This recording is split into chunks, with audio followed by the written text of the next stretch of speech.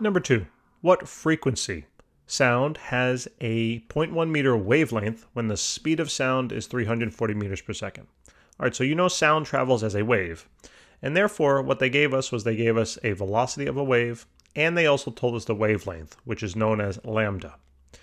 So in order to find the frequency, I need to know the relationship between velocity of a wave, wavelength, and frequency. And guess what? We have a nice little formula up there in the upper right. It says that the velocity of a wave will equal the frequency of that wave multiplied by its wavelength. So to find frequency, simply divide out wavelength from both sides. So this is the volume of the wave divided by the wavelength. Velocity is always in meters per second. Wavelength is then in meters. And what's going to get then spit out of the equation in terms of units for frequency will be per second, or second minus 1. I know that sounds a little strange, but there's a different unit that they, or a different name, I should say, of that unit. It's called a hertz, all right, or a hertz, I guess. I'm not sure if there's a singular and plural, but sure.